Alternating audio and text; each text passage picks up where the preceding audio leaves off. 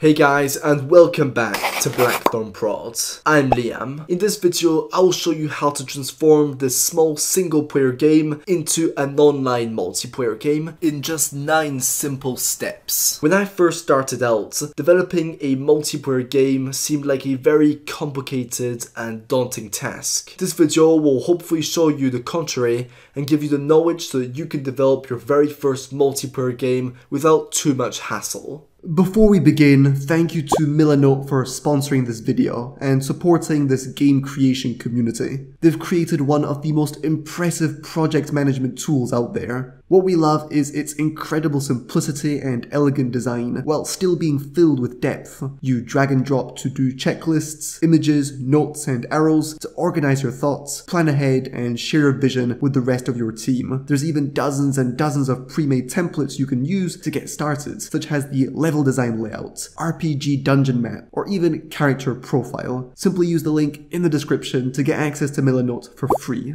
Alright, so in my project, I've got possibly one of the simplest games that you can make. It's just a player character that can run around the scene and pick up some coins. The character also switches from a idle animation to a run animation, and we have a little UI text to keep track of the number of coins that we have collected so far. Now let's turn this little single player project into an online multiplayer experience. So step 1 is to create a server to host our game. Any multiplayer game needs to have a server. You can think of a server as a messenger. One player will do something in the game, and then the messenger, which is the server, will in turn let all the other players know about what that player did. We'll be using the very popular multiplayer solution called Photon to develop this game. And thankfully, Photon lets us create free servers.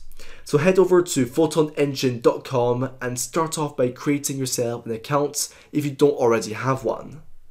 Once you're signed in, head over to your dashboards. This is the place where you will see all your multiplayer servers, or apps as they call them. So let's create a new one. We'll go ahead and choose Photon Pan for the Photon type. And then you can name your application as you wish. Once you're done, just go ahead and click Create. And that's it, your Photon server has now been created. Step 2 is to import Photon into our Unity project and link it up to our Photon app. So I'll head over to the Unity Asset Store, that's assetstore.unity.com. Once you're on the website, just search for Photon 2, then click on the free version of Photon. So go ahead and add it to your assets and then open it up inside of Unity. Here, you will just need to press this import button. Once it has finished loading up, you'll get prompted to provide an app ID or email. So quickly go back to your dashboard and then copy the app ID from the app that you just created. You then just need to paste it in here and click on the Setup Project button. Perfect, our project and our Photon app are now linked together. Step 3 is to create a loading scene that connects us to the Photon server. Basically, before you can play any multiplayer game, each player needs to successfully connect to the server. So we went ahead and made this simple loading scene that just has a little background image and a text object that says loading. Now I'll create a new empty game object called connect to server. I'll then create and add to this object a new C# script also called connect to server. In here, we will need to import the photon.pan namespace. This will give us access to all the multiplayer tools that Photon provides. And then simply inside of the start function, we'll call the Photon network.connect using settings function. It's as simple as that. Okay, so step 4 is once the player has connected to the server, we want to transition him from the loading scene to the lobby. Alright, so for those who don't know, a lobby is the place where players can create and join rooms. And a room is basically a private instance of the game.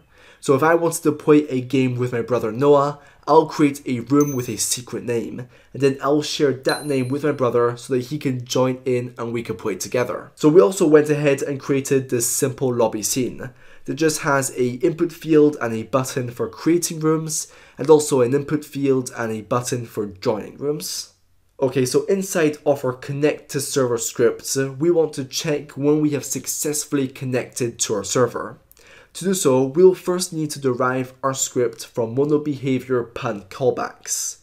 This will give us access to the public override void on connected to master callback function.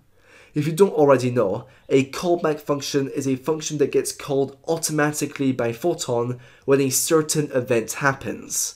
In this case, any code that we put inside of this function will get called when we have successfully connected to our server. In here, we will write photonnetwork.joinLobby. This line will now give us the power to create and join rooms later on. Let's now create another callback function. This time it will be the public override void on joined lobby. So once we have successfully joined the lobby, we will of course want to go to our lobby scene. To do that, we will first need to import the Unity engine.sceneManagement namespace, and then say scenemanager.loadSceneLobby.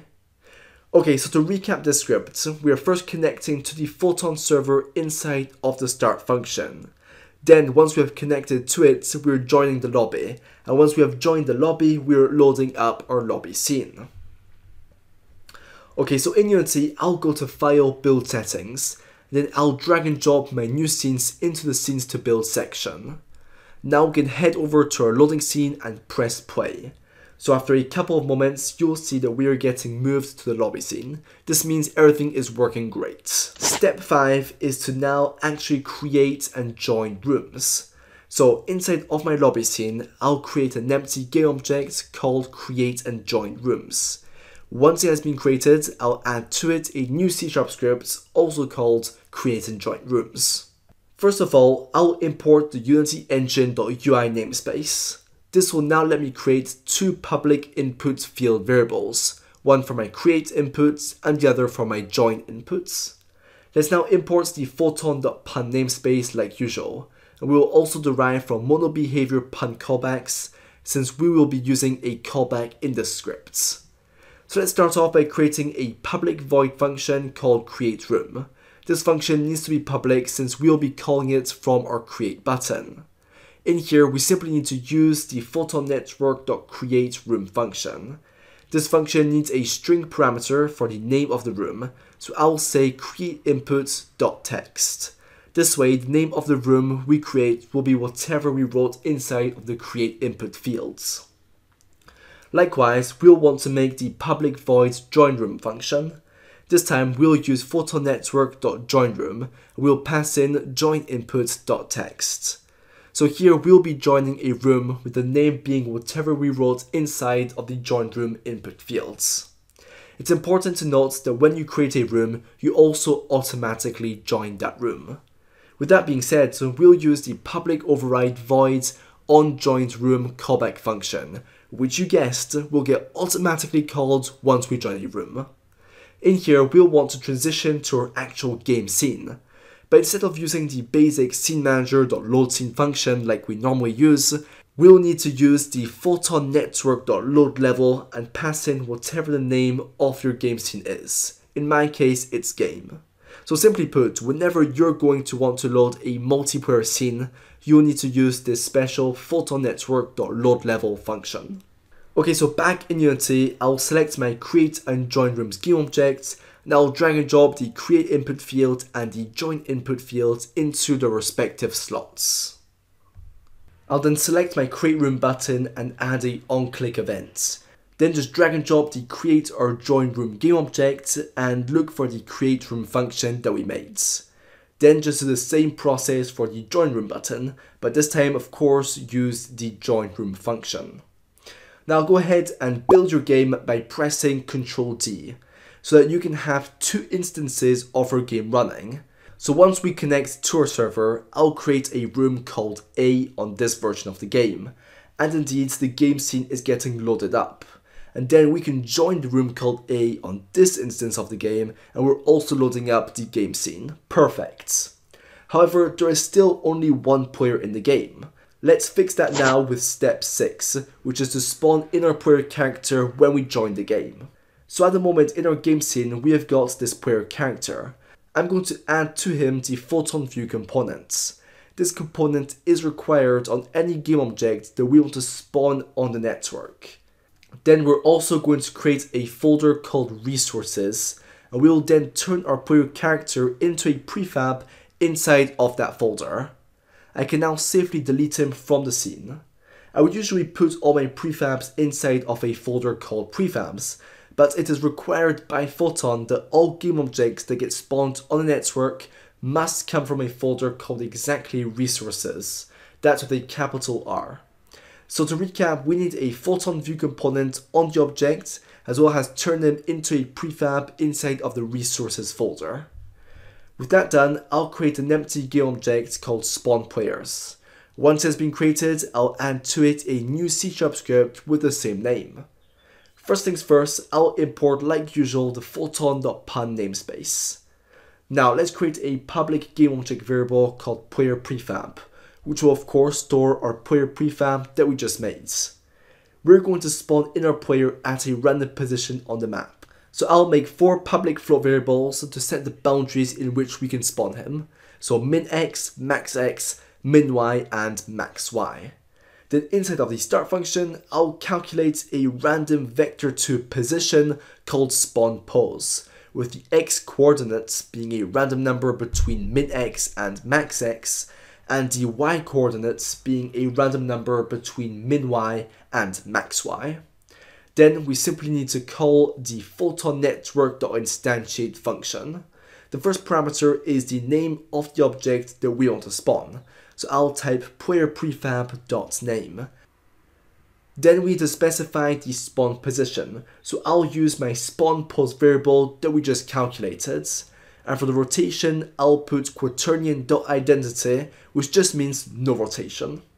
If we just used the classic instantiate function, each version of the game will only see their player and not the other ones. That's why we need to use the special photon network.instantiate function to spawn the player on the server so that all the players are visible to each version of the game.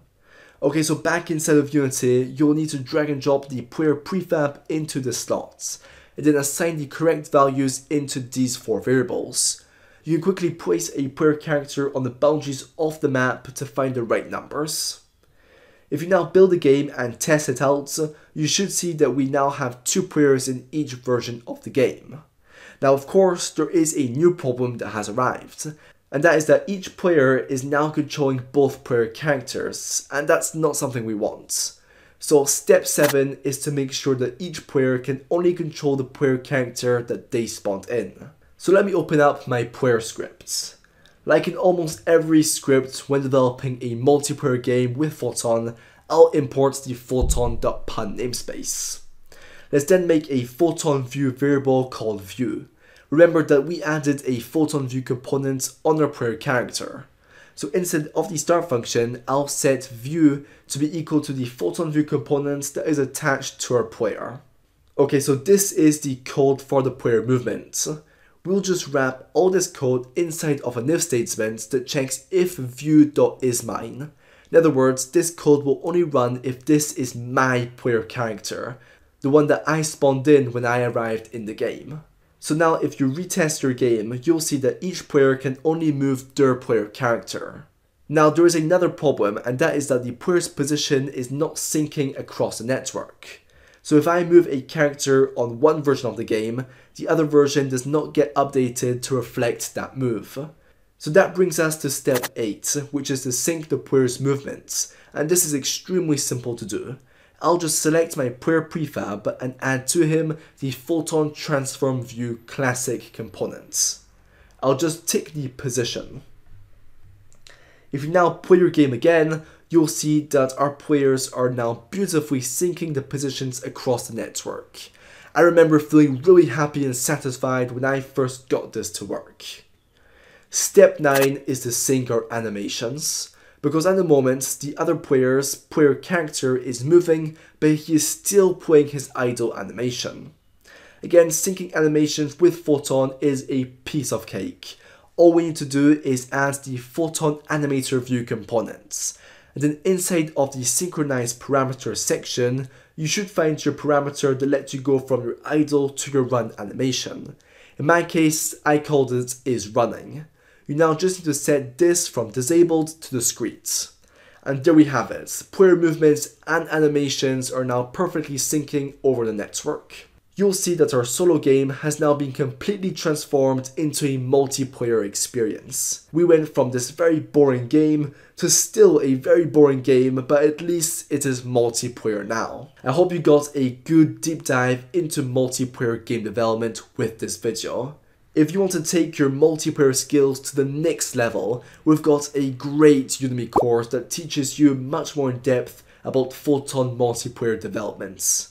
By the end of the course, you will have created this entire multiplayer game, which this time is pretty fun to play. Drop a like if you learned something cool in this video, and it helps us know what kind of content you guys enjoy the most. Also, comment some tutorials or video ideas that you would like us to create in the future. Thanks for watching, cheers!